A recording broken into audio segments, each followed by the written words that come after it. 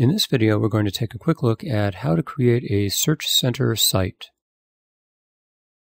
Now, I'm going to start here in Central Administration, and under Application Management, I'm going to click Create Site Collections, and I want to check Web Application to make sure that this is the web application that I want to use.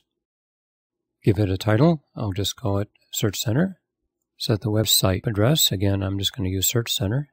And I'm going to scroll down, and under Template Selection, choose the Enterprise tab, and choose Basic Search Center. Now you can choose the Enterprise Search Center template if you want to. That will give you a little bit of additional versatility. You'll be able to create tabs for different search scopes, and you'll also need this one if you're going to be using People Search.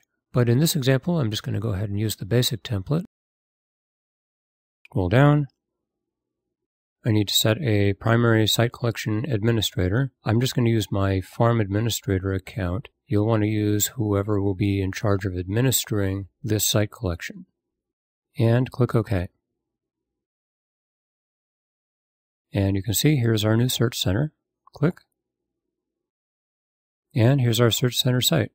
Now, before users can actually use the Search Center site, we'll need to grant them access. So on Site Actions, Site Permissions, and in the ribbon, I'm going to click Grant Permissions,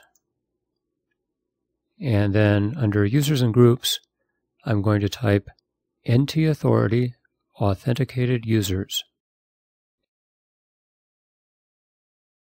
And then from the list, I'm going to choose Read. Now, this will give all Windows users access to the Search Center site. And of course, you can restrict this to a specific group of users if you need to. But NT Authority Authenticated Users will give read access to all of your Windows users. Click OK, and I can go back up to Browse. Search Center takes me back to my site. So that's a quick look at creating a Search Center site. You can leave feedback on this video or any of our TechNet content by going to the TechNet topic and clicking the rating and feedback control at the top or bottom of the page.